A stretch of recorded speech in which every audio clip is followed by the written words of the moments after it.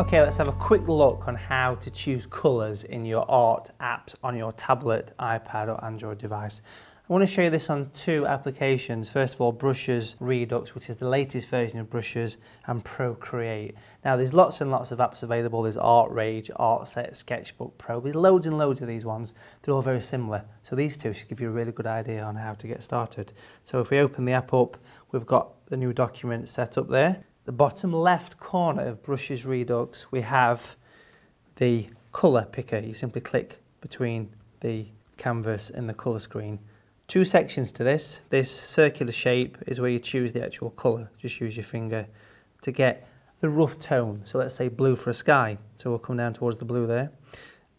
And then here, this is the tonal box where you decide what shade of blue you want. So using your finger over the circle, you can move. And here, this shows the actual colour that you're working on. So a nice vivid blue would be in the top corner. Perfect. And you can see that there. The smaller circle is the previous colour, the colour you had before that for comparison. This, with all the pluses on, this is your colour palette. And you can add by clicking on the square. Let's choose a red, dark red, etc. Let's choose a yellow, click the plus, and you can keep going. You can add your own colour palette. Now this will fill up eventually. If it fills up, use your finger to drag over the top of the previous one and it will get rid and remove that area. And then of course once you're happy with the colour that you're working to, away you go. Let me show you the same on Procreate. Slightly different but very, very, very similar. In the top right corner this time there's a little circular shape right in the corner which use this. It looks almost identical, slightly different shape. This is the tonal picker, so you choose the actual colour from there.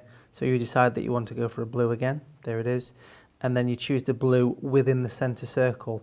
And here, these two rectangular shapes, before and after.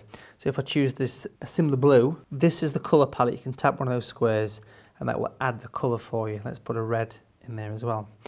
If you want to remove from this palette, use your finger, click and hold over any one of those and drag them out of the box and that'll throw it away, which is a nice way of working.